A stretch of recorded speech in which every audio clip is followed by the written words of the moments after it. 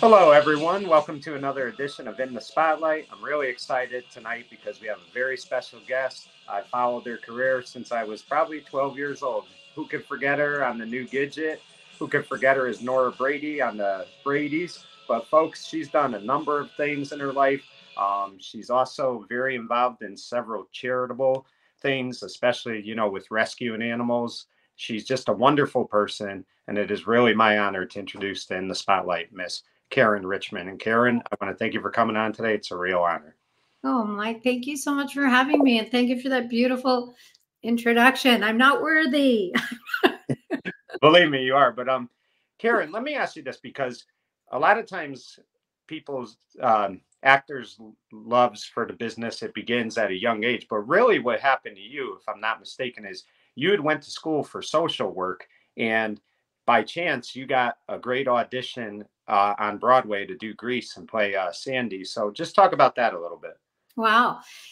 Well, I grew up on Long Island, very sort of traditional upbringing. And the plan was for me to go to college and get my degree in social work, which is what I wanted to do. But my very, very first love was always acting. So I did act in high school and college, community theater, that kind of thing.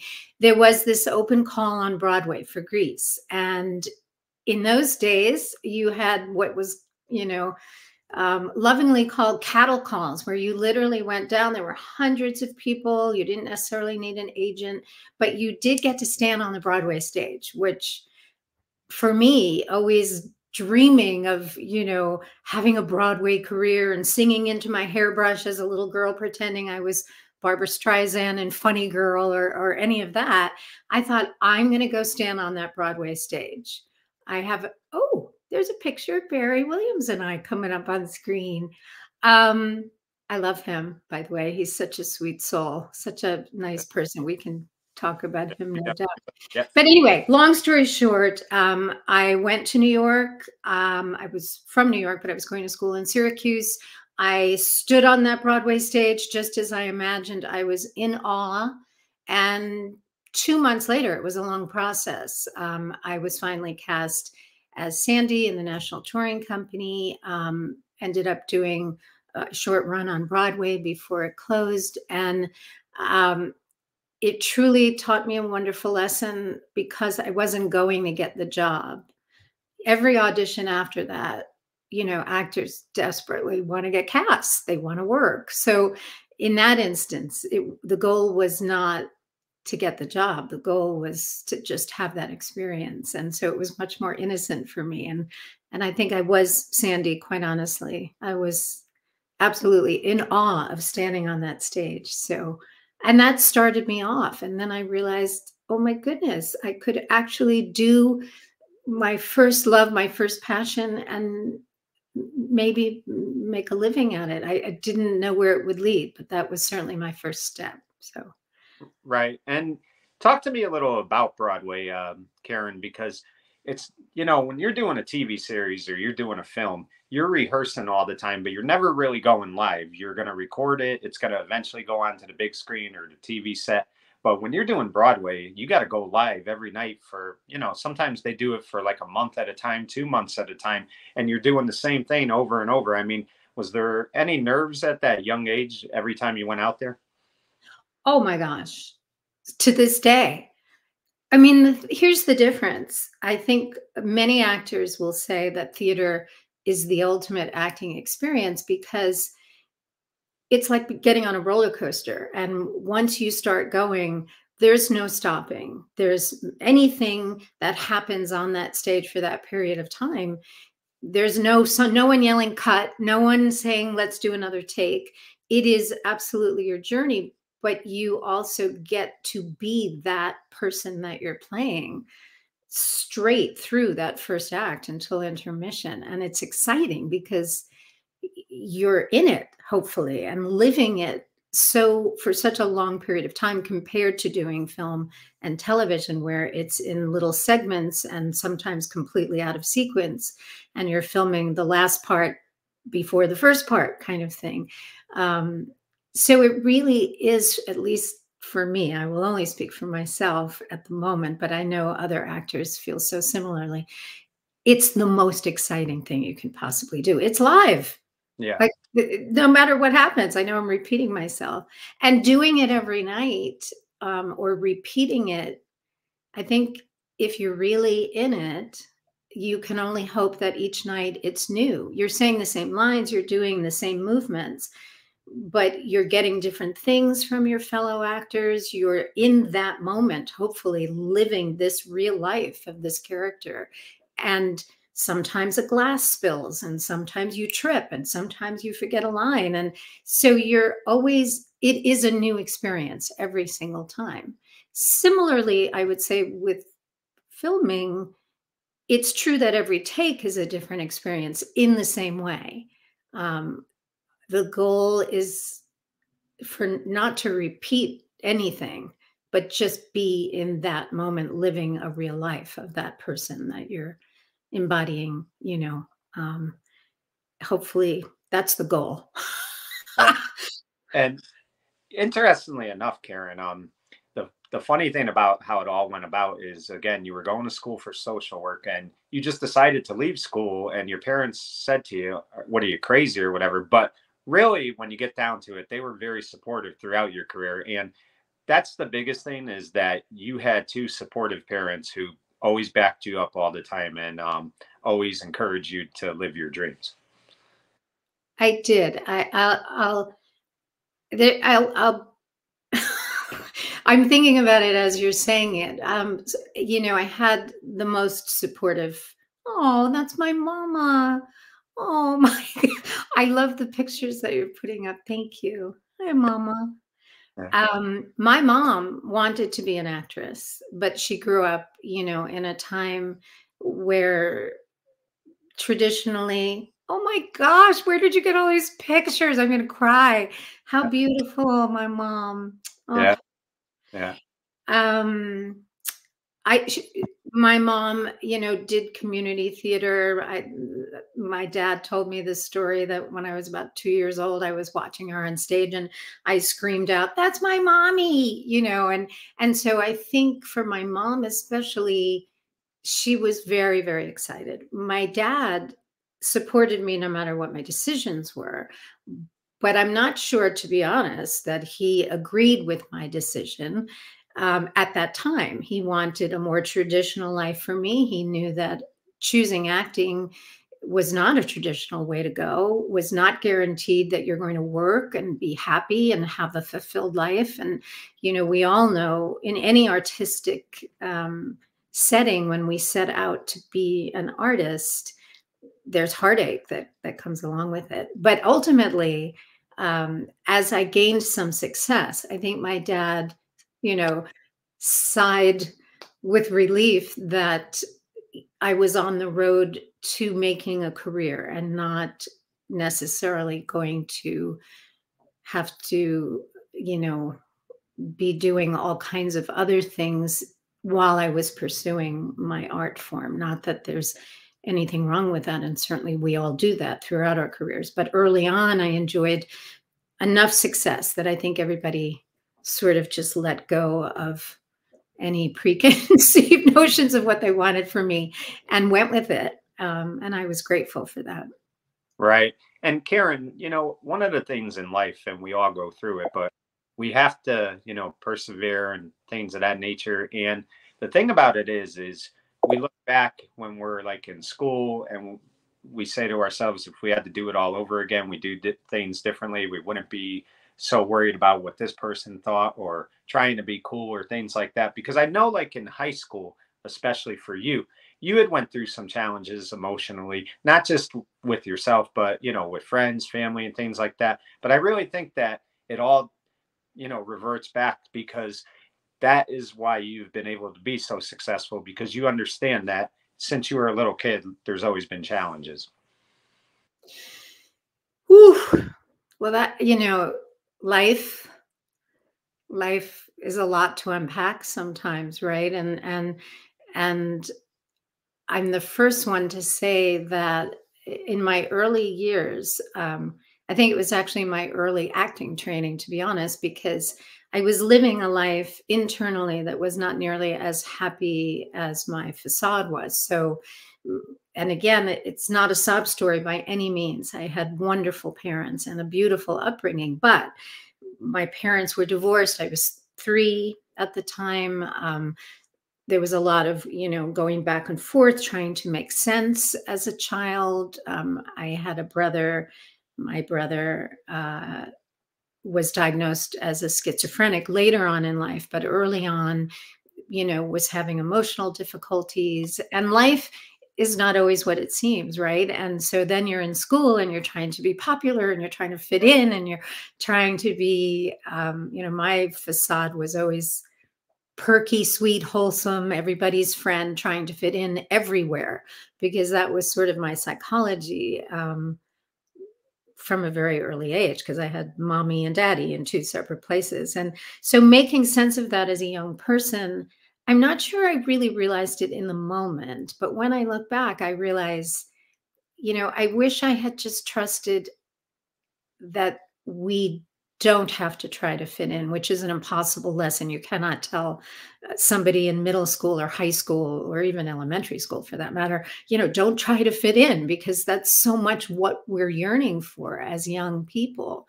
But in retrospect, I wish I had just allowed myself to be. And if I wasn't smiley and perky and everybody's best friend, that was okay. There was a lot of energy being invested in being liked and being popular, whatever the heck that is. I mean, what is that? There's always people that don't like us. There's always people that, whatever. We're just here to be the best versions of ourselves, I guess. And I didn't trust that as a young person. I just was trying to be everything to everybody. And that honestly was exhausting. However, I will say this, that facade, that persona, I've played so many characters based on that energy that I really did perfect as a kid. The role of Gidget, for instance, the perkiest, most wholesome role you could ever imagine, possibly, very much mirrored my facade. Everything's fine, everything's cheery. I loved playing Gidget, but this is an aside, not really on point, but what I'm finding now as an old person, as an older person, um, the roles I'm playing now are much more interesting to me in certain ways, because I'm no longer playing the ingenue. Now I'm playing characters, abused characters, mean characters. Yay, I get to be like mean. And I have that in me. So yay, I get to do that. Yeah, but trying to stay on topic. I wish I could have trusted more that wherever I was and whoever I was okay. And certainly it's something I wish for any young person who is agonizing. I can't even imagine, honestly, today's, being young today with social media, as an adult. I have trouble thinking, oh my God, my life's not happy enough or perfect enough, because everybody on social media is perfect. The best pictures, they're the happiest, they're the most successful. No one's posting pictures of themselves depressed and miserable eating a pint of ice cream. And sometimes I wish we did, because we would, have a stronger sense of we're all human.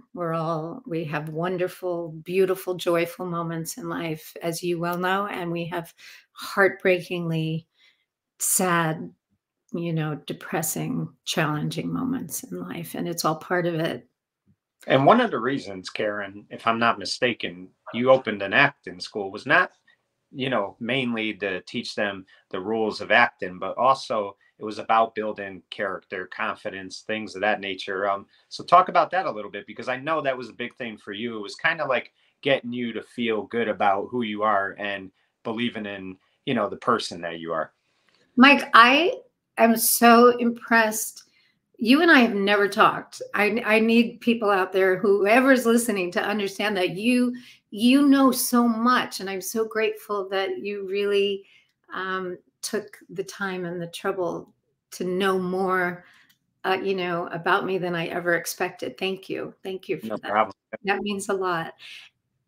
Yeah. So for me, in keeping with that discussion, you know, acting, I had a love of therapy and what drives people internally and our emotional challenges. And that's why I was drawn to psychology and social work in college. And then I ended up sort of doing an external representation of, you know, what human nature is. Acting is trying to understand what drives characters and why are they saying what they're saying and doing what they're doing. And one of the things for me in thinking about my childhood was that I wish someone had given me support and permission to celebrate the ways in which I didn't fit in, to celebrate the things that made me me.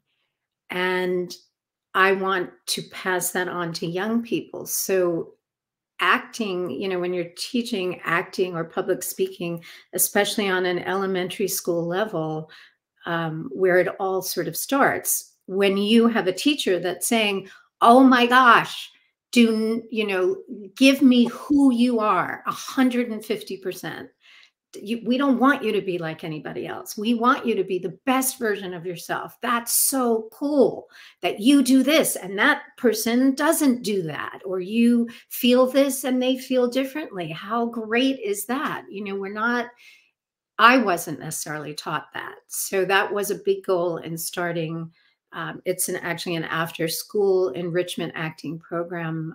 We go into the school system, we teach on campus, and I'm lucky enough to have some amazing teachers, but we all come from the same mission statement, which is to celebrate, as corny as it might sound, ourselves authentically as people, and to just let it fly, you know, and don't censor and come on, just do it.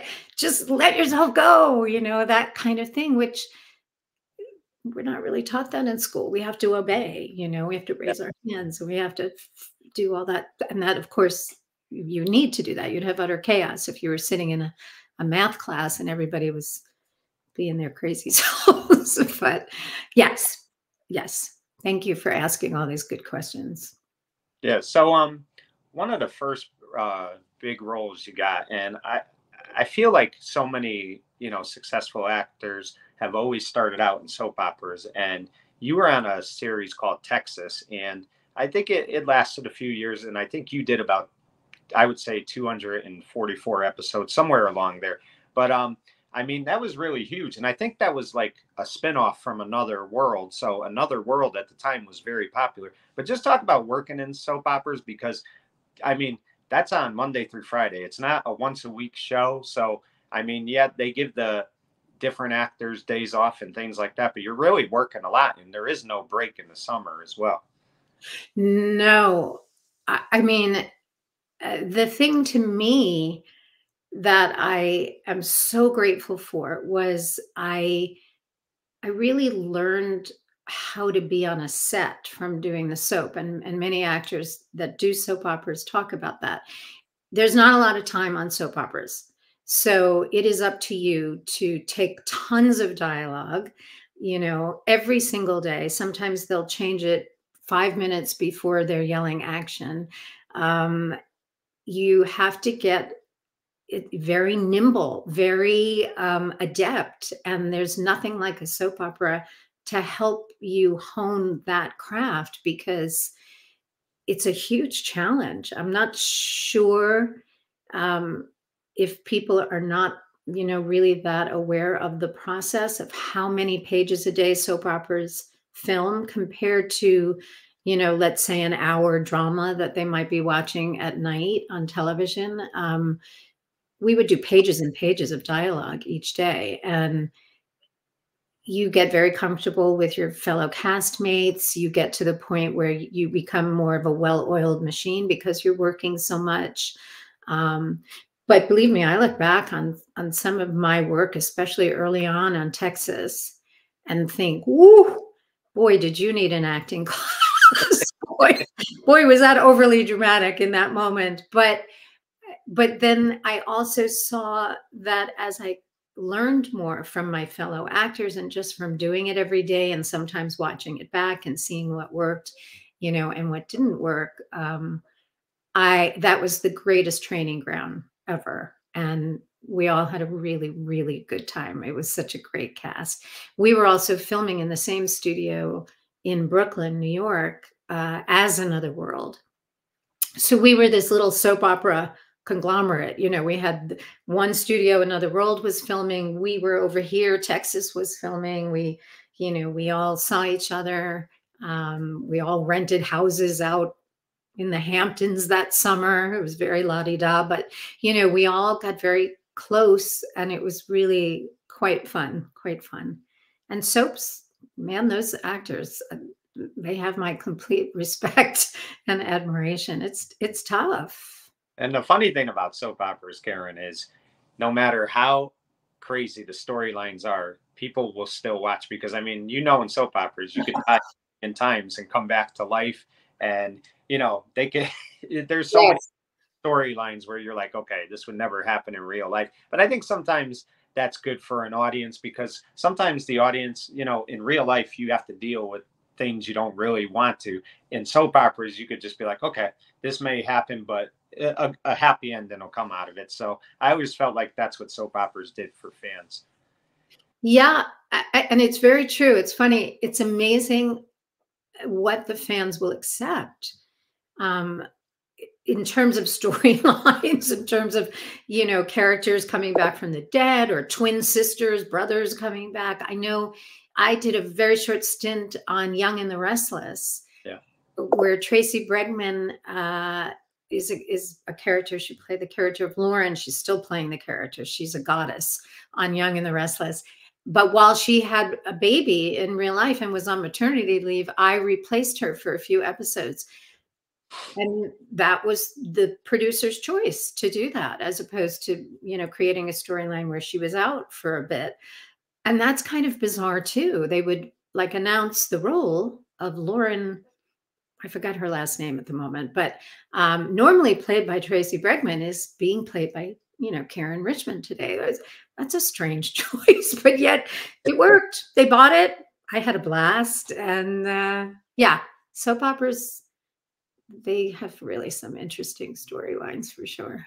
Yeah, most definitely. Fast forward in a little bit here, Caryn. I wanted to talk about this because again, I always felt like that not only are you a great actress, but you do so much with trying to help kids and stuff with the community. And another show that you did, I think you did about, I want to say 10 to 12 episodes, was The Adventures of Mr. Clown. And that was a real cool series because it had a lot to do with, schoolwork and things of that nature. So talk about that show and doing that a little bit. Oh my God, Mike, I want to hire you as my manager right now on the spot. Thank you. So The Adventures of Mr. Clown, that's a wonderful series where a very good friend, his name is Tom Caltabiano, has this puppet, Mr. Clown. And Tom is a brilliant writer. He wrote on Everybody Loves Raymond for years and was part of the production staff for that as well. In this, he has Mr. Clown doing a number of different little series. Mine was called Manners, and it's all designed to lovingly, with a sense of humor, teach young kids manners, things like talking on the phone at the table, saying please, how to, all kind, there are 10 to 12 episodes. I think you're absolutely right. As I recall, covering your mouth when you sneeze, all kinds of cute things. And Mr. Clown, Tom works this puppet like it's him, he's so lifelike as far as his personality. And I actually found myself interacting with the puppet and really reacting from him. It's beautiful. The puppet's amazing. Tom is amazing. And yes, it was a cause near and dear to my heart to be able to, bring some sense of, manners it's not something that I hope I don't get slammed for saying this, but I'm old enough that I was brought up in an era where manners were very, very important.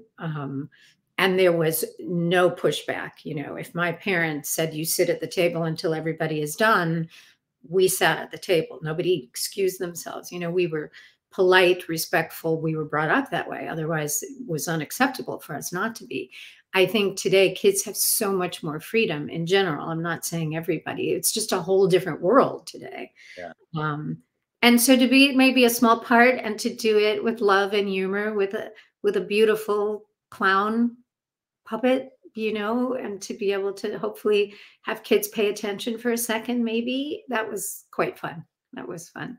And those are the things too, Caryn, where there's a little acting involved, but really you're able to be yourself and you're able to have fun. And when you could, and I'm sure a lot of stuff you do, you have fun. So, it's not like you're going to the studio and saying, oh, I got to do this today. But it's always nice when you could love your job, because a lot of times in life, people don't love their jobs. So when you could do something you love, I mean, that's got to make it even more rewarding.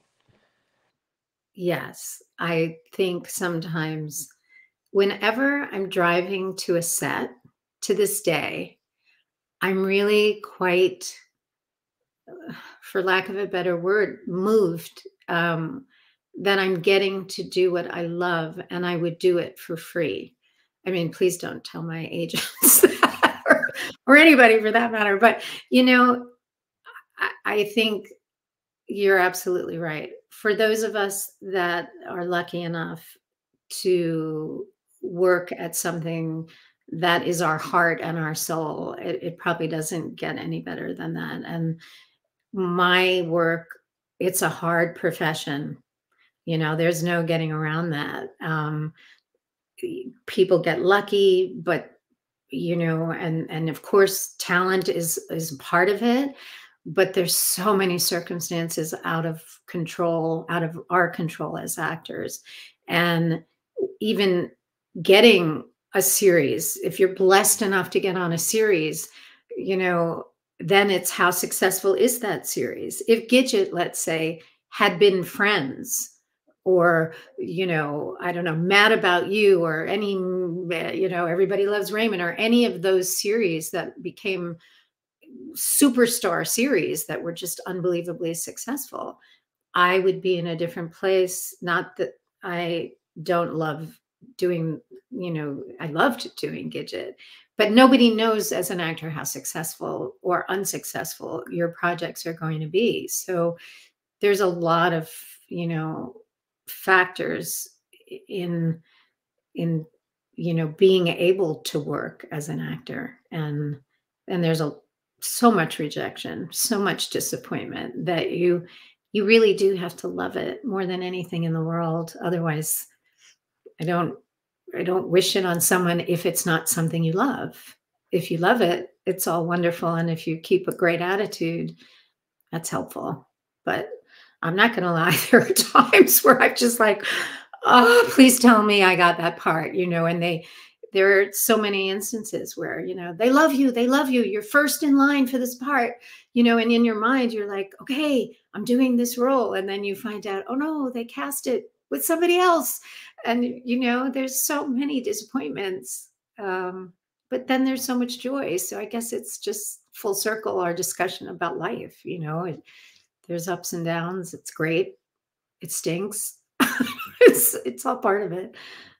And let me ask you this, Caryn, because I always was curious about this. A lot of times you have to do guest spots, and you have to go on the set of a show like Party of Five for one episode. And are you ever intimidated because you're going on a show where these people are with each other every day, and you're kind of guest star and maybe one or two episodes on their show, and you've got to get to learn to know the part that you're doing and the characters that they do.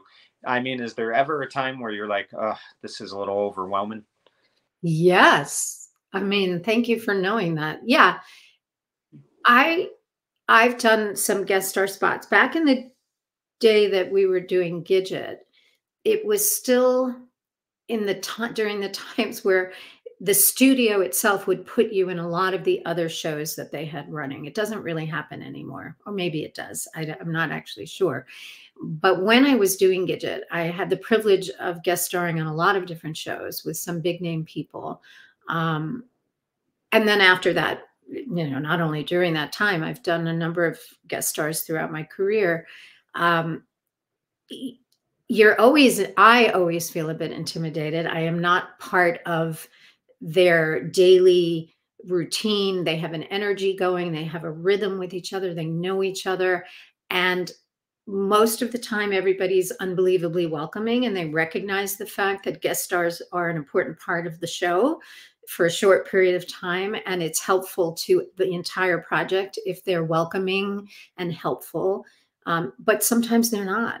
And I've had some bad experiences where most of the time back then, I played a lot of victim roles where I was the innocent, and lots of tears and, lots of emotion. And there was one show in particular where the star he did shot his close up, but when it came to shooting my close up, he went to his dressing room and the script supervisor was reading his part. Forgive me for not mentioning the name because it's not worth it. And nobody needs to know the specifics, but now everybody's saying, who was it? Who was it? And it was difficult because I had to have tears and emotion, and I didn't have him. So we weren't reenacting the scene. And for people watching, I'm making the false assumption that people understand what I'm talking about. But the general overview here is that when you're doing a scene, usually they're doing a long shot, which is two people talking, let's say, and then they're going to come in with the camera for your close-up for when you see closer shots on a TV show.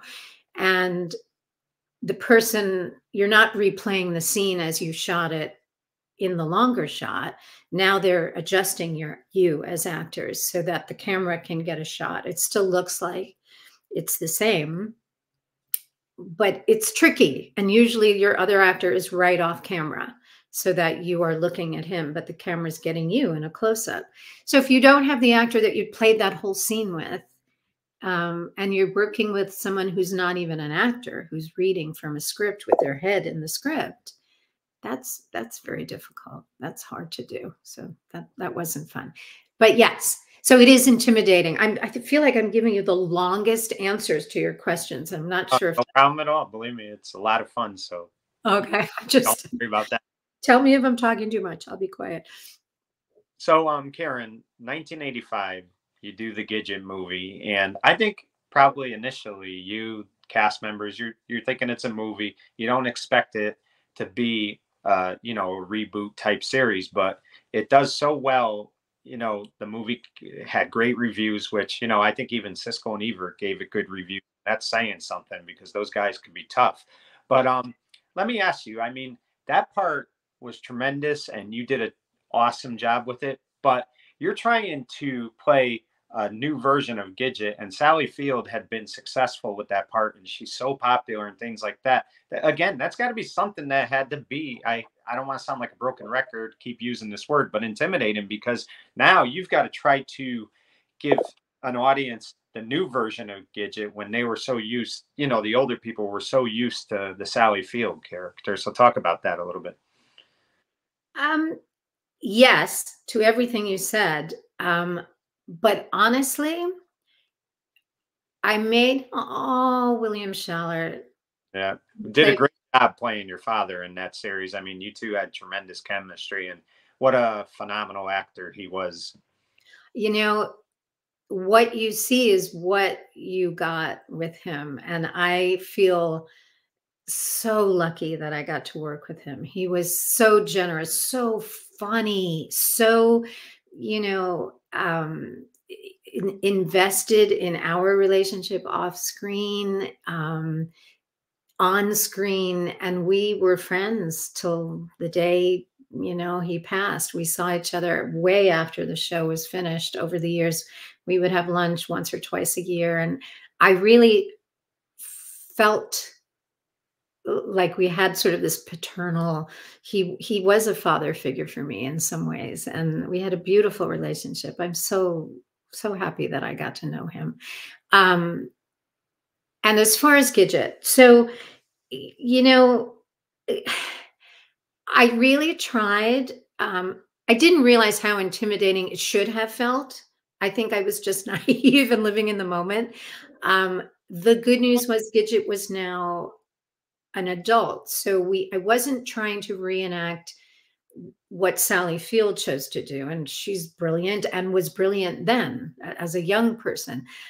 I had the luxury of knowing that now we were asking the audience to believe that this was that character, 15 years later. So I had the chance to make her my own in that respect. And I think the qualities of Gidget, I'm the seventh actress to have played Gidget. It started with Sandra Dee back as a movie. There were all kinds of other movies. Gidget Goes to Hawaii, Gidget Goes to Rome. Karen Yeah. Valentine played her. I mean, I could list them if I really tax my brain and tell you all the actresses, but either which way, it was a role that at its very core, Gidget is perky, wholesome, optimistic, spirited in some ways.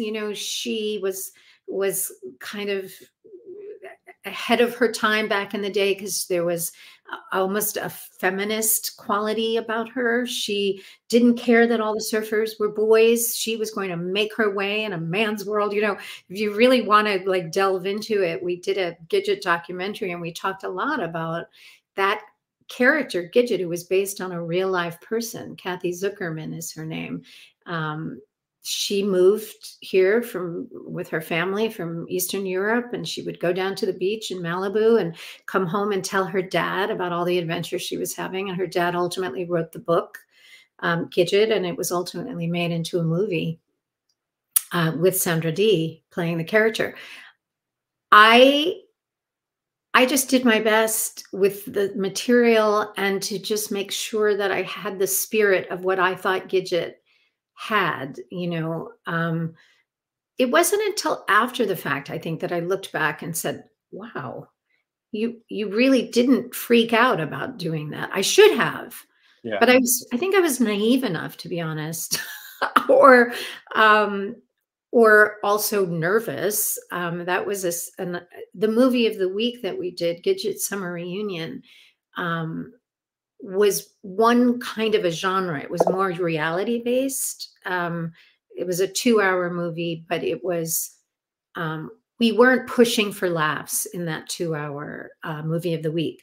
When we were picked up for the series, The New Gidget, all of a sudden, we were doing a different kind of a show. It was much bigger. It was more cartoon-like. We had a laugh track.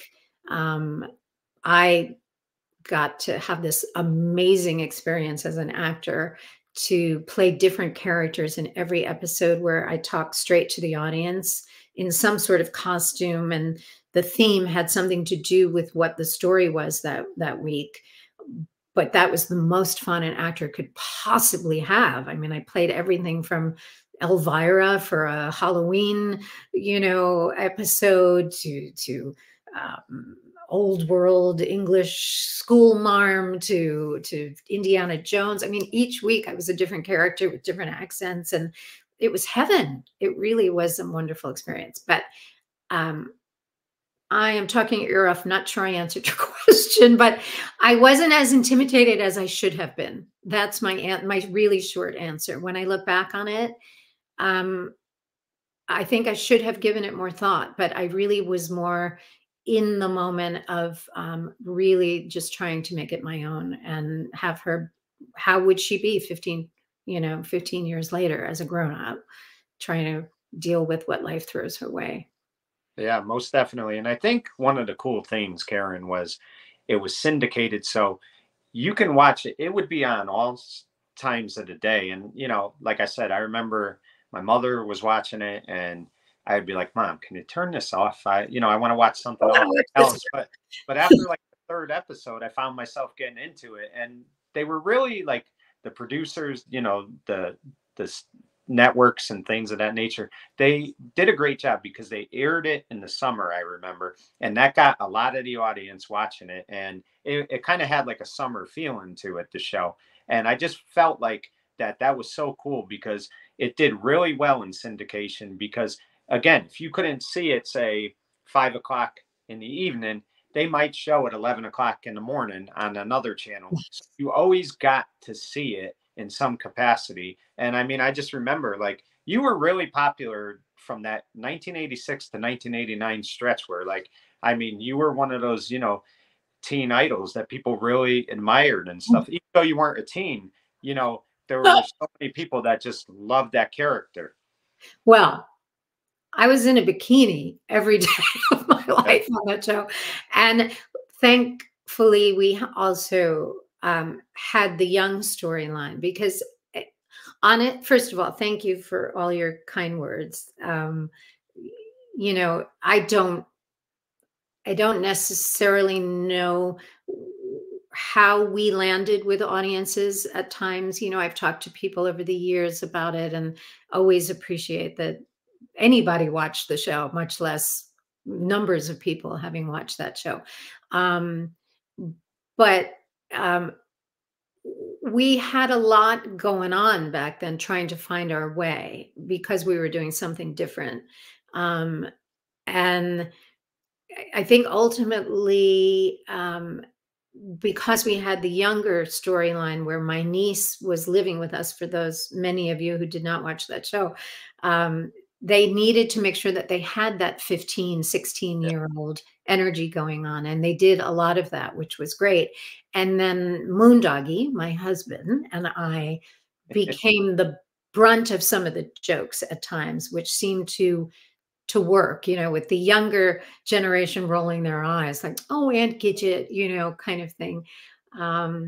But we were a colorful show, certainly energetic. We were silly, and that was a really happy set. Like when I think back, most sets for me are happy just because we're all doing what we love to do, and it's a privilege again. But that show, we were filming at the beach, which was hard for us in full body makeup. But the crew they were having a great time during lunch. They'd just jump in the ocean. And it was, it was a celebration. We were always just laughing and enjoying ourselves. And hopefully that shows, because technically we were shooting out of sequence, and I won't bore you with how we shot that show, but I will say that we shot 5 shows in 3 weeks, just completely out of sequence, meaning that if we were at the beach, any scene that took place at a beach in those 5 shows, we just filmed one after another. And then when we moved to Warner Brothers at the time, which is where we shot, if we were in the bedroom, any scenes out of 5 scripts that took place in the bedroom, we shot one after another. So there was no continuity in most television shows. In every television show that I'm aware of, give or take a few, you might not shoot in sequence the way it actually plays out on camera, but you're only shooting one show at a time. So you're only focused on what's happening in that one show, that storyline. For us, I usually just changed my bathing suit and smiled and went out there and did my best and hoped that it all came together at the end, because it was hard to have any, through line there. And the thing too, Caryn, that when you're getting stardom like that, what fans sometimes don't understand, I think they do as they get older, but not at the moment, is that it's not about just making an episode. You've got to do all those promotional events. I mean, you got to, promote the show. So you got to do the magazine articles, all the other stuff that comes with it. You got to greet and meet people and things like that. So you're constantly busy doing this one show. And it's not just about making the episodes. You're constantly trying to promote the show as well. So you're always, working throughout the day. Yes.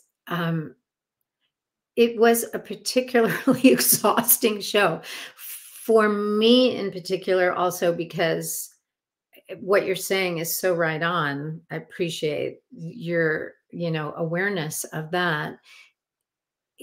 In this case, there are many, many shows where it's very much an ensemble. And that's not to say that Gidget wasn't an ensemble. It absolutely was. But there was more pressure on me playing that title character. And because I had these 4, we called them Gidget overs instead of voiceovers, but these 4 little snippets throughout each episode where it was just me on camera as these different characters narrating what was going on. And then, yes, there were things like, doing interviews at lunch and promoting the show. If we had music in the show, we might, have to run and record some music. There were a few episodes where I was lucky enough to get to sing in them. And Dean Butler, who played Moondoggie, and Cindy Penny also sang in the show. It was crazy. Plus, we were shooting in the winter mostly, so not during the summer, and we had less sunlight. So, our call time was something like 4:30 in the morning every day, so that we were in makeup, in body makeup, ready to go the minute the sun was up, because we were going to lose that sun by, 6 o'clock, 7, 6, 5 o'clock in the winter, whenever time the sun goes down, Yeah, absolutely. So much pressure. I'm very unclear as to how I survived it, but I loved it. Again, it's one of those times where I just think, wow, that was an amazing experience. I think it's funny in life sometimes where when I'm talking, let's say to you, and you're playing back to me things in my career, it brings it all back. But on a day-to-day basis, I'm just here trying to get through the day like everybody else. And I forget that, oh gosh, that was amazing that I got through that. And I'm proud of myself that I, did the best I could in those moments. And oh yeah, that was a wonderful experience. Like, it's weird. It's weird because actors, if we're lucky enough, get to see periods of our lives played out on camera. So it's sort of like home movies, but you're not really yourself, but you see yourself in different times of your life. And it's both frightening and interesting and fabulous all at the same time. So it's weird. And one thing that I always, could tell when somebody's show is popular and when the actor is popular is the different things you see them do. And some of them will be on Hollywood Squares or, Celebrity Jeopardy. And you got the opportunity during Gidget to be on a great show that I loved called Win, Lose, or Draw. And such a phenomenal show. And it became so popular. I think eventually they changed the name to Pictionary, but what a great show that was. And I remember like right away, she's introducing you and she's saying from my girl Gidget or whatever. So right there is like validation that that your character was really getting over with the audience. Well, in that period of time, it was an interesting, from a business perspective, from the studio's perspective, because it was produced for syndication. That was the first time in television history that they were producing television that would air at a different time in every city. It was bought by separate television stations. It wasn't a network show. And so in certain markets, I think it was more successful than others. And had we gone longer, we were set to go another year. And then there was a complete overhaul at Columbia Pictures Television, and we were sadly canceled. So there was like this brief window where, we were potentially popular, and our publicity department was, getting us on. I know Dean Butler and I did Hollywood Squares together. We were in a square together one time, and Win, Lose, or Draw was like so much fun, except that I saw it for the first time in 30 years. And all I could think of is, what was that outfit? What was I wearing? I was like, I don't know what I think the wardrobe department for Gidget gave me clothes, and they wanted me to look Gidgety. And our whole thing, wardrobe was very brightly colored things and scarves in our heads and very, cartoony kind of wardrobe in certain ways. It was very 80s. But yes, the opportunity to do those kinds of shows as a byproduct of having done Gidget was just wonderful. And I also, over the years, because of some of the shows, have been really touched by doing a bunch of different charity events too. That's another wonderful, byproduct of being on a show, because you're asked to do celebrity, we're using that term loosely, but celebrity tennis, tournaments and ski tournaments and golf, and to raise money for all these wonderful, wonderful charities. And over the years, having that opportunity also takes me back to, that beginning desire of social work and psychology and trying to give back as much as I possibly can. And I've loved those experiences of helping to raise money for various causes. And Right. One of them that I didn't mean to cut you off, but one of them that you really have done a great job with, which I really applaud you for, is the mistreatment of animals, because that has been a problem that's been going on for decades and still going on. And I mean, every time I see those commercials and they show those animals, it breaks your heart. So just talk about that cause, because I know it's very near and dear to your heart. Yeah, I always say to myself, I know this to be true. If I were driving to a set and there was an injured animal in the road, that would be my first priority. I mean, that always brings home to me, it is probably, I love acting, but there's something in me, and so many people have it. It's not, the compassion is one thing, and I love anybody that loves animals and that wants the best for them. Hallelujah. I, for some reason, am driven to try as one little person to make a difference. And somehow it's manifested itself in me being a crazy cat lady, to be honest. I love all animals. If I could, I'd have monkeys and, goats and sheep and dogs and cats and turtles and hamsters. But with cats, I've always been obsessed with cats and fascinated by them, and the problem of overpopulation with feral cats. The only way to prevent it is, as far as I'm concerned, and many of the rescues that I work with, is to trap them, get them spayed or neutered, and then release, hopefully with somebody that feeds. There are many people that feed feral cats out there, myself included.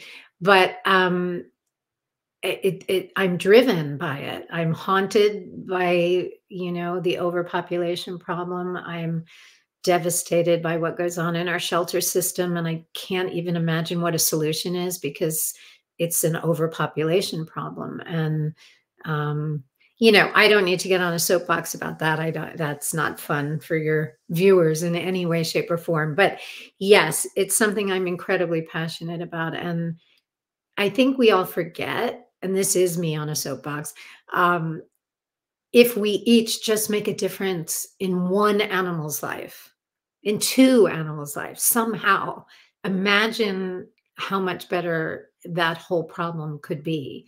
And whatever that is, but there's also, just different perspectives of how people view animals. And I know from a really early age, I just was drawn to them, found comfort in them, found a depth in them that I didn't have with many people, to be honest. And Animals never let you down. Remember that. you like animals? Oh, I mean, I love dogs, and they give you unconditional love. Let me tell you, they never let you down. And the thing about animals that I'm always taken with, especially after a loss of an animal, you can only communicate with an animal by feeling that animal. Like you don't have a language. I mean, you do talk to your animals, but they don't talk back. They show you how they're feeling and what they want, but you really have to feel an animal. And so you're forced to communicate on a level that we as people are not in any way forced to do. We don't necessarily have to go deep with our fellow humans unless we want to. And words sometimes mask what's really going on underneath. So there's something really pure about relationships with animals. So, yeah.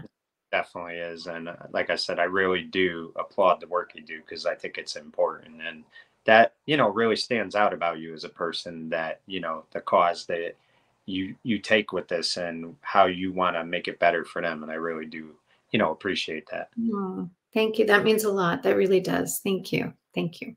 I So, appreciate ironically, Caryn, it. Gidget ends and you do another updated version of a show. You get the part in A Very Brady Christmas, which came out in December of 1988. And it was, so cool because for me as a Brady Bunch fan, I had only seen them as kids. I saw the Brady Brides. That was like, they tried that for a little bit. But now we see Greg Brady with a wife. And, it was so weird to me because I was like 11 or 12 years old. And I'm like, Greg has a wife. But what a job you did playing Nora Brady. And I'll never forget that whole episode. The son Kevin on the show. I forget the actor's name. I do apologize, but he's shy the entire episode. Then he sees his mother, and finally we hear him talk. And just so cool, that whole movie. So just talk about doing the movie and then eventually doing a reboot series of the Brady Bunch. Well, first of all, I didn't consciously set out. Oh, there we all are. I didn't set out to do every remake of every old TV show. Um, but it was funny. And also, again, these are iconic shows for my generation. I, I watched Sally Field's Gidget and the Brady Bunch. I probably watched a little bit later than the years that I was watching Gidget. But obviously, like everybody else, it was the Brady Bunch, and getting cast in that and showing up on that set was terribly surreal. First of all, they reconstructed the entire house with the stairway and it was updated, but it was still, again, iconic images that, very clearly Brady Bunch vibe. Florence Henderson, Robert Reed, meeting the Bradys. It was exciting. It was also, yeah, I've talked about this before, and it was actually kind of a funny thing for us, the Brady spouses, we called ourselves. Jerry Hauser, Martha Quinn, myself. We show up on the set. They were a well-oiled machine, the Bradys. Yeah. They worked together. They grew up together. They could have done this in their sleep. They knew each other so well. And so in a weird way, it was almost like that, that question about being a guest star on a set. You have to figure out how you fit into their already existing energy. And everybody was terribly welcoming. Florence Henderson, as you would imagine, is maternal and generous and lovely, and Robert Reed was there to sort of be the father, and everyone sort of very much had their roles. And working with Barry Williams was a joy, even with that mustache that he had. Yeah. He had that very 80s, that very a fun mustache. And that picture that you keep flashing was just recently, because Barry, of course, was, if I'm sure most people, even if they didn't watch Dancing with the Stars, sort of got wind of the fact that Barry was on Dancing with the Stars. But we had a great time. The thing about acting is, no matter what set you're showing up on, it's the same process. You are there to bring as much reality and to embody this character as much as you possibly can, and to connect with your fellow actors and live in the moment and make it come alive as best you can. And it really, it doesn't matter whether you're doing Gidget or the Brady Bunch or Steven Spielberg's movie. And I'm not in any way putting down Gidget or the Brady Bunch. But what I'm saying is it's all the same process for us. And so making all of that believable, you know, it just sort of fell into place for us and was really quite fun. And I was grateful that we got to do the series after A Very Brady Christmas. We were picked up. Unfortunately, we were canceled after 6 episodes. We were bought for 13 by Paramount, but we didn't do well at all, which we can talk about in a second. But in A Very Brady Christmas, unfortunately, my character goes home to her own family. So I'm only in it in the beginning and at the end, and I miss all the good stuff that happened in between. But I was happy to reunite with the Bradys at the end and realize I wanted to be with my family for Christmas, my immediate family. So that was quite fun. But we had, again, a really happy set. We laughed so hard. And you know, the thing is, Caryn, for years, Robert Reed always got this bad reputation because supposedly he didn't like doing the show. He was more into like the Shakespeare type of TV. But here's the one thing that I admire about him, and that I've really found a new appreciation for him as a person. Even though he may not have liked the work they were giving him, he never took it out on those kids ever. Those kids loved him like a father. And I think the biggest reason he always came back for every reunion and stuff like that was for, you know, Florence and those kids. Like, I think like that he genuinely loved them. And that said a lot to me about him as a person, because that's what a man should do is, you know, whatever problems you're having with scripts and things like that, you don't take it out on the other cast, and he never did. Yeah, it's interesting that you bring that up in particular, because I'm always quite careful not to touch on that. But since you did, which I'm somewhat fascinated, because I'm not aware that that was complete public knowledge, but you know a lot about a lot of things there, Mike. He wasn't particularly happy doing the Brady Bunch. It was fluff for him. He did think of himself as a much more seasoned actor, and he's a wonderful actor. And I think at times he wasn't madly in love with some of the storylines. You know, but I agree with you. What we're doing is what we're doing. We're doing the Brady Bunch, and there's great merit to that and great joy in doing that as well. And he did not let his personal feelings at times about the show interfere with his work once we were working. You know, he did fight for certain things in terms of the storylines, or felt like, you know, maybe that's silly. Why are we doing that kind of thing? But I think that's true on a lot of sets too. I mean, we had that on Gidget a little bit too, where Dean Butler, who had already done Little House on the Prairie and was, you know, had a great deal of series experience, would fight for certain things on the Gidget set. But we really had to take a look at the fact that we were doing Gidget. It was fluff, you know. Brady Bunch, not as much fluff, which was our downfall because we were trying at that time to make it a bit more serious. People had trouble. Marcia was an alcoholic. There were money, you know, we were going down a road because 30 something was so popular at the time. And that was a show where there was a lot of drama. And I think they were sort of not mirroring that show in particular, but just trying to make the Bradys a bit more, I don't know. I also think too that Dallas was starting to, you know, reach the end of its peak, and I think they felt like maybe the Brady Bunch Friday nights, 8 o'clock, right before Dallas comes on, they could kind of get Dallas viewers back in some way. But I always felt like putting it on Friday nights. And you're right about like how they, you know, did the more serious things, because the Brady Bunch did serious episodes, but there was also a lot of comedy in there too that they kind of left out in this series. Yeah, we went down a road that we should never have gone down. Audiences didn't want to see, they wanted to see the Brady Bunch. Yeah. You know, I have to put on my glasses because is it getting too dark in here? I don't have any lights on. Is this okay? I know we're Yeah. rolling. Okay. I think I'm going to keep my glasses on for a second so I can see you. Okay. Hello. Hey. Um, yeah, the Brady Bunch. eh, I think if we had attempted to do the Brady Bunch as the same energy as the Brady Bunch originally, I mean, if we had done the Bradys with the same energy that the Brady Bunch had done, you know, previously, I think we would have gone in a better direction. Absolutely.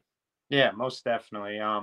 Another series that I, really enjoyed you in was, of course, Jane Johnson, Hollywood Safari, and again, I thought that was a tremendous show. You did a tremendous job on that, and I Wait, love. did you actually see that show? Nobody saw that show. Oh yeah, I've listen. I've watched. Listen, I like the shows that maybe don't last more than 2 or 3 years because I think a lot of times, I think of a show. I don't want to get off topic, but I used to love a show Oh, please. called Picket Fences, and Oh, that only yeah. lasted a few years, and that was just tremendous TV. I think sometimes some of the shows that people don't watch are the shows they're missing out on because that show was really fun, and I think you did about I'd say probably 25 to 30 episodes. And I wish it would have got more life because it was a really good show.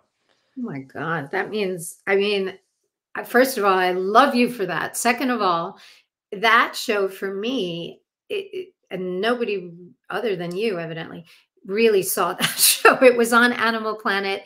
Yeah. Um, and it was a show where I played a veterinarian, and Sam Jones played my husband. He was a park ranger, but one of our businesses as a family is that we rented out, not rented out, but we had animals that were trained for film and television. That was one of our businesses, and so we were, everything was about the animals on that show.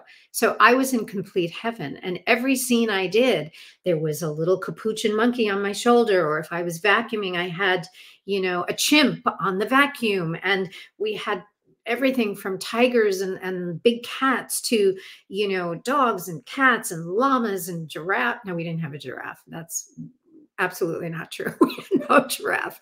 But, you know, it was heaven. It was heaven. And we had such fun. It was also one of those shows where it was really an amazing experience. Yeah. Um, That's a show that I wish, the Animal Planet channel gave, more of a chance. I think like, listen, I get it that you live and die with ratings, but sometimes it takes a show 1 or 2 seasons to really, get momentum, and when you don't give it enough time, that's when you kind of miss out because eventually, like look at Seinfeld, that show didn't do well in the ratings the yeah, first. it You took know, them. you have to give it a lot of time, and I just wish they would have gave that show more life than they did. I do too, but I was definitely grateful for what we did get to do. And I think also what happened, things happen, you know, internally, like with that network, they were trying to do an hour-long drama, and then they just stopped that kind of programming and went more towards Animal Planet. It now does mostly reality-based shows having to do with animals. So they were trying something that, you know, didn't really work for them ultimately, but we had a blast doing it. So that was great. Right. And Caryn, one of the things too is I had never realized how funny you could be on TV. And I remember like it was like a short movie. I think it was called The Love Suckers, and you Ah, were hysterical in that. I mean, you just looked like such a like evil but funny person. Like your part was so great for that. So just talk about that a little bit because those short films, they're not long, but they are a lot of fun, I'm sure. oh my gosh, that one was terribly, terribly fun. Um, so actually, this came about. Jim Politano is somebody who wrote this short film. I met him actually at an autograph show. And he had been a bit of a fan, which I was grateful for. And he talked to me about this short film, and I was like, "That sounds amazing." And then he had Eddie Deason to play my husband, who's hilarious, wonderful actor, but plays this sort of doofy kind of character a lot in his career, and he does it beautifully. It's not who he is as a person by any means. And then Larry Thomas, the soup Nazi from Seinfeld. So it was a really wonderful little cast, and we shot it all in one day, I think, if my memory serves me. And we just played and shot it and had fun. And when I saw it, I thought, I liked it. I didn't know if I was going to like it, but when I see it played back, I mean, it was obviously a spoof, and I don't want to give it away, but you can certainly find it out there. The Love Suckers. But kudos to Jim Politano and to my fellow actors. We had a really funny time. It was fun. So thank you for knowing that one too. Boy, you're pulling stuff out of a hat there, Mike. One of the famous phrases that we tend to say a lot in our lives, keeping up with the Joneses. You actually got to be in a miniseries called Keeping Up with the Joneses.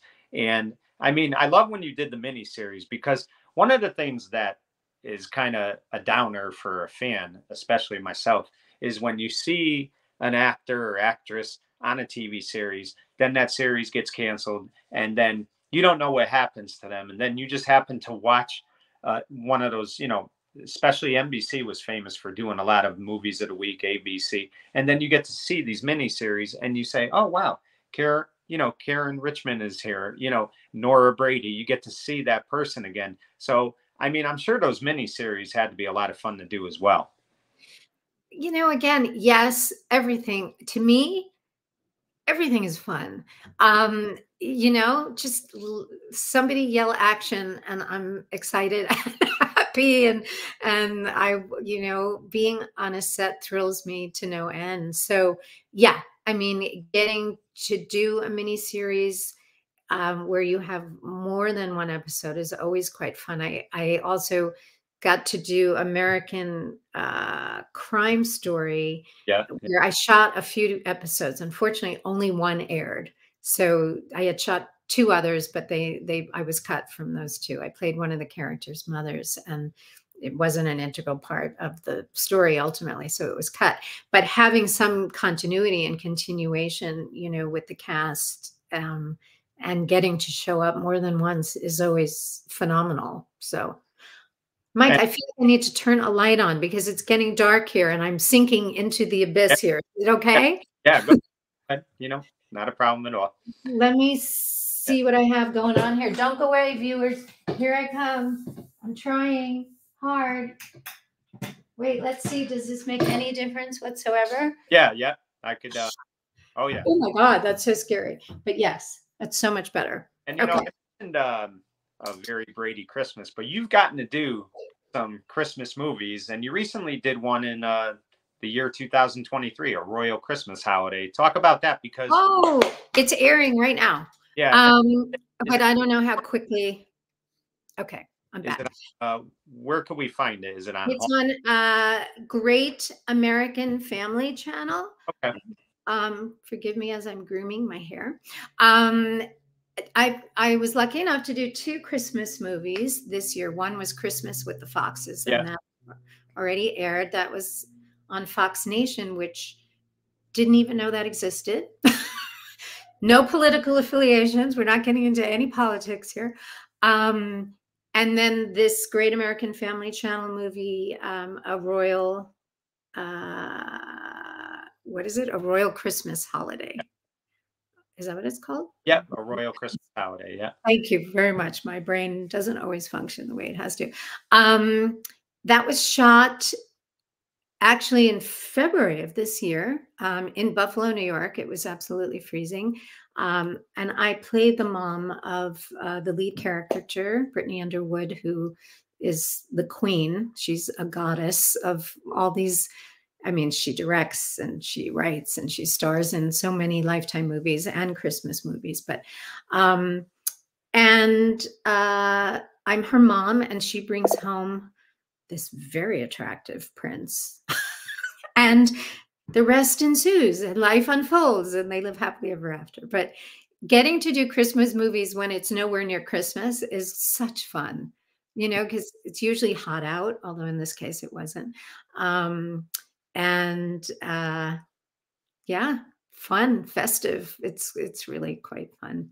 And it must be fun for you, Karen, when you get to kind of play, you know, obviously when you're the lead part, it's great, but when you get to play these supporting characters, and I think, in Stalked by My Doctor, you got to be the therapist in that, and you weren't on it a whole lot, but you were on it enough where, like, you play an important part on that movie. So when you get to do different roles like that, the most important thing that I look at is you're working, and life didn't work didn't end for you after Gidget. You continued to work, and you've been working for almost 40 years now. So, I mean, be that's got to be the thing that you're proud of more than anything else, is that you're still working.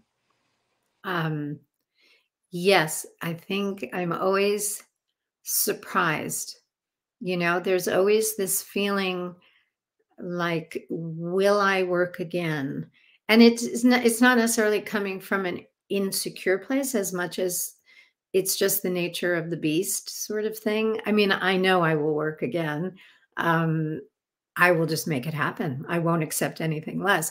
But I'm very, very grateful. And I think, as I mentioned earlier, what I'm loving is that I'm getting to play characters now. You know, I'm playing grandma. um, I just did a movie that aired this year, Lifetime, A Nurse to Die For. I love the titles. They're the most hilarious titles ever.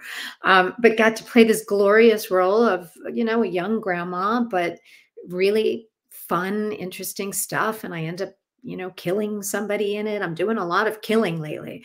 Got to play one where I hold a gun on my son's girlfriend, that just all this fun stuff that Gidget, ingenue Caryn Richman never would have gotten in her younger days. And now I'm getting, to play characters where, certainly I'm not the cute, bubbly actress anymore. It's funny too. You brought up A Nurse to Die For. I was going to bring that up, but I remember watching it, and I'm like, oh, I don't want to hate her. I've liked her my whole life, and like I was hating that character because that character. I was like, oh, I want them to get her. So I mean, that is when you're a great actress, though, because you know, I'll compare Ada Ada Totoro. Her character on The Sopranos, everybody could not stand her character Janice, but because they couldn't stand her, that's how great of an actress she is. Because if you see her outside of Sopranos, she's the funniest and nicest person. So that's really like what makes a great actor, because you have to make people believe that you're this, great person or horrible person. Well, listen, it's so much more fun to play the evil character than it is to play the sweet wholesome. I mean, at least for me it is to play against type, and if I'm anywhere near believable doing it, then I have somewhat succeeded in my goal, and I appreciate it because um it's in us, and the nicest people in the world become serial killers, I mean, awful, but you know again, human nature and the light and dark of humans, and the different sides of us, and getting to play some more interesting aspects for me has been really, really fun. And I think that's one of the wonderful things about acting is wherever you are in your life, there's a character for where you are. It's never, oh, I'm too old, or I'm too thin or fat or skinny or pretty or ugly. Like, you know, I, whoever, and I don't, that sounded really insulting, but I'm thinking of, as an actor, you don't get roles because you're not pretty enough. You don't get roles because you're too pretty. You don't get roles because you're too old. You don't get roles because you're too young. Like it's this constant, you're too thin, you're too fat, you're too this, you're too that. Um, but the truth is, there is a role for wherever and whoever you are. And I think that's the wonderful thing about acting is we're representing and bringing to life people, and we're all different. And um, yeah, so it's interesting now. I'm excited to see what comes next. I always am. I feel like I'm reading a book and I'm in the middle of it. It's like okay, now what? What do I do next? But I know you're probably tired of it because you know, you did it, 30 some odd years ago. But I really believe if they came out with Gidget today, you could play it today and you could be that grandmother and you could do that stuff, and it would be so cool to resurrect that Gidget I series. couldn't agree with you more. I literally did a podcast a couple of weeks ago, and we were absolutely talking about this very thing.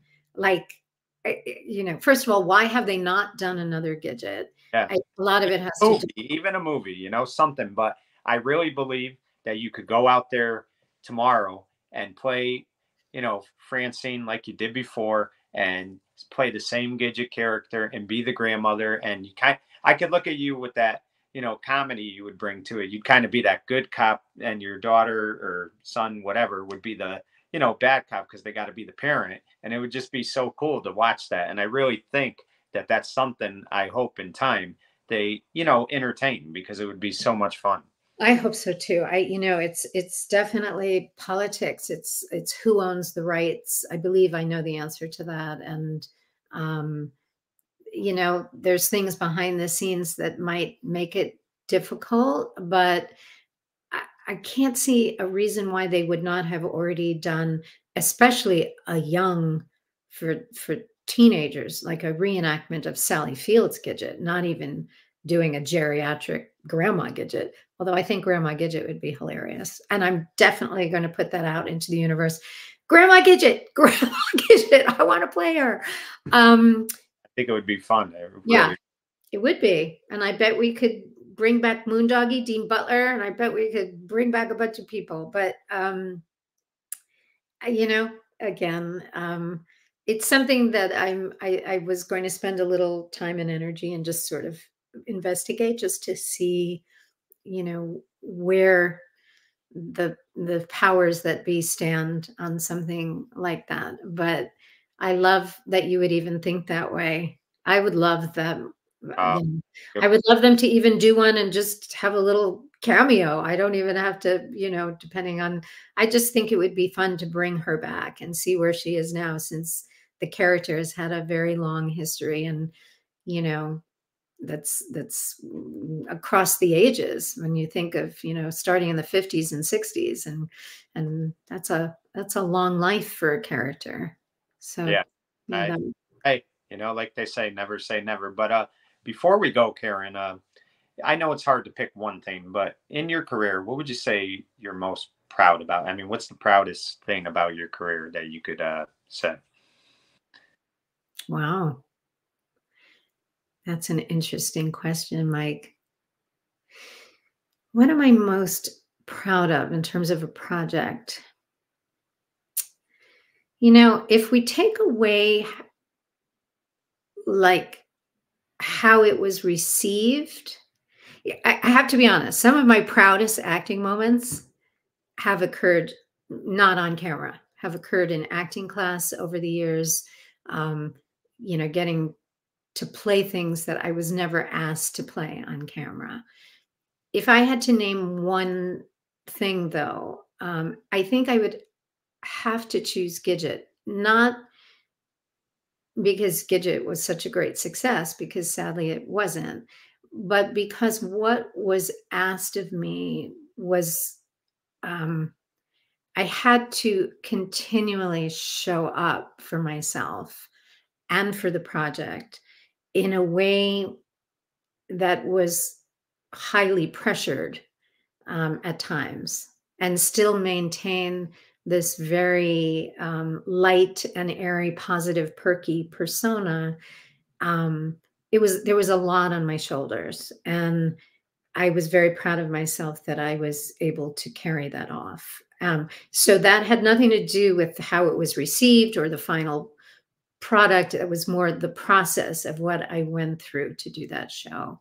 Um, Honestly, whenever I'm asked to do anything, Mike, I always am relieved that I got through it, pray that I did the best possible work I could in that moment.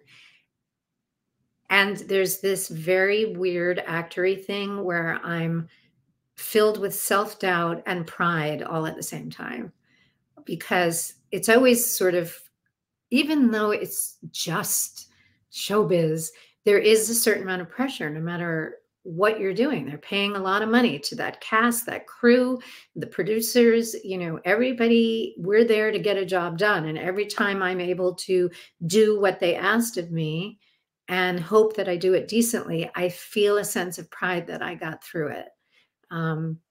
I also feel horrified and wish I could have done it 20 more times and done it better. But yeah, I think I would have to say Gidget, only because it was the title character, and um, it was a lot in retrospect. Yeah. But I wouldn't look at it. I know you say it wasn't successful, but I never look at it that way because there was an audience that you still have a following today with that character. It was popular when it was airing, and you're still working in 2023. And when you think about it, Gidget is what really kind of got you onto the scene. So you Yeah. have to look at Gidget as being the start of so many great things in your Oh, career. I agree. And please don't get me wrong. I'm not suggesting it was a failure. It wasn't. What's success? I'm sort of measuring it against, again, these mega series that went on to become legendary, that are household names that are going to rerun for the rest of our lives.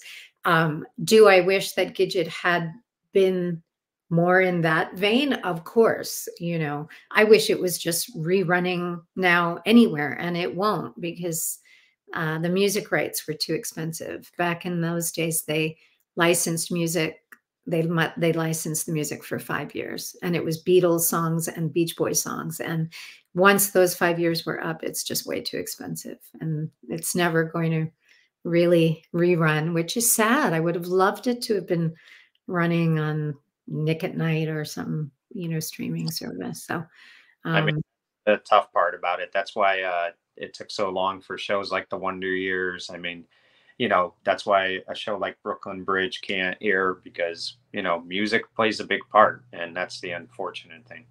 you know so much about so much, Mike. How is it that you know so much? I want to interview you now, and I know we probably don't have time, but you're going to have to tell me how you know so much. But a fan, Caryn, I grew up in the 80s. I was a young kid in the 80s. Then I was a teenager in the 90s, loved the 90s. That was the time. You mentioned Martha Quinn before. I mean, I loved MTV. I mean, it Oh, was, it was what I grew up with. And I don't love MTV now, but I loved it back in, 1980. oh, yeah, of course. Yeah, Yeah. yeah, yeah. But I really do appreciate you giving me some time today. It was very nice of you, and I congratulate you, like I said, on what's been a wonderful career. It really has been, and for me, it was a real honor to get to sit down with you today and reminisce about your career. And I just applaud all the work you do, and congratulations, and thank you for giving me some time today. Oh, Mike, thank you. You're so warm and welcoming and knowledgeable, and it was a great pleasure to talk with you. And thank you for bringing back a lot of beautiful memories for me. And looking back, that's actually, I feel a little better about myself right now. Oh, I appreciate it. It was a lot of fun, and Thank you. well, there you have it, folks. I talked to you about Caryn Richman. We went over her career today and what a career it's been. And she has done some many things in her career, wonderful things, and things that, we wish we could do in our lifetime. But the thing that stands out to me the most is who she is as the person. Look at the things that she's done in her spare time. She's trying to make people better at what they do. She's done all these great projects for young kids, trying to help them in any way she can. She's never forgotten the most important thing, that she's a human being first and an actor second. You could say a lot of things about Caryn Richman and, words to describe her, but I think that this phrase says it best. She's everything you want a person to be. For In the Spotlight, I'm Mike Kenichi saying good night, everyone.